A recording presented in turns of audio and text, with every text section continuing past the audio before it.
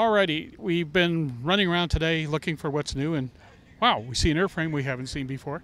Tell us about the Aquilae, what you want to do with the American market, where does it come from, and oh yeah, when can we fly it? Yeah, well, it's a new offering to North America.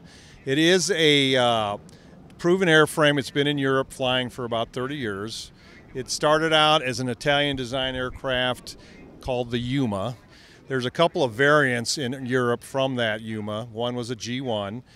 To our knowledge, there's no offering as a tailwheel, though, in the world. So we are going to offer it as a tailwheel option, and it will be available in a fast build kit form late spring of 2024. Kit's construction, we are estimating at 300 hours. Wow. It's that low because the kit comes very complete. It is a fast build kit. It does qualify the 51% rule. There's controls already run in the wings, and the wiring and so forth for strobes and trim kits and everything are already in the fuselage and wings. So it's really more or less a bolt together type of kit. You do have to do some riveting. The control surfaces need to be riveted, and that's to try to meet the 51% rule. If you put a Rotax in it, it's really extremely easy. The cowling is made for that. The kit does come with a Rotax engine mount. If you choose a different engine, which you can, then we'll help you with the engine mount and so forth. It is a LSA qualified aircraft, 730 pounds empty, 1320 gross. So you can fly it with a sports license. You can register it as an ELSA, it's experimental LSA, or you can register it as an experimental. Stall speed is about 30 miles an hour. Cruise is about 100 miles an hour. It's got a folding wing component to it, which is unusual because it pivots in the middle of the chord, and it makes it trailerable with a little bit less than 8 feet when the wings are folded. The cabin is surrounded by a chrome moly frame, steel frame, and all the components attached to that frame, the engine, the landing gear, the wings, and so forth. So that's a little unique.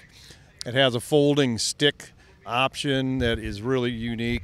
It locks the elevator down when the stick's folded to the floor. There's no pins or screws to pull, and you can just get in the airplane very easily and pull the stick up, and you're ready to fly. So, Pricing?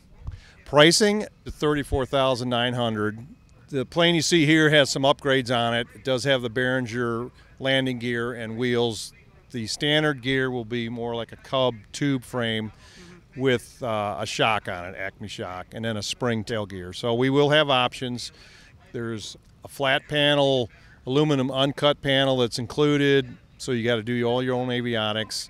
But all the carbon fiber cowling and wingtips and everything is included in the kit. Very, very complete kit. Outstanding. And you say these are going to be available the latter part of 24? Yeah, so hopefully summer of 24. So we are in the process of cutting our first kit, and it's going to be kind of a test to make sure everything fits together. It's all CNC cut, hole, match hole cut, and we're going to put that together in Canada.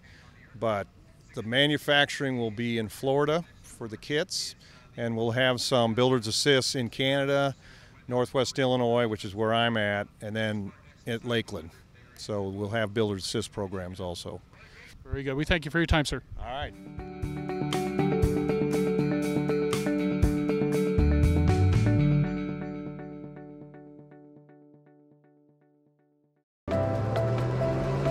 I'm currently using the Hartzell Talon, by far the best aerobatic propeller ever come out. I use the Trailblazer. It adds performance to the Super Decathlon and dependability, and it's rugged. Hartzell's been an excellent partner for Whip Air, just in terms of your product support as well as keeping an eye on the market and developing new products that meet demand. It's helping us all have better performing airplanes. It's such a proud honor to fly behind that propeller.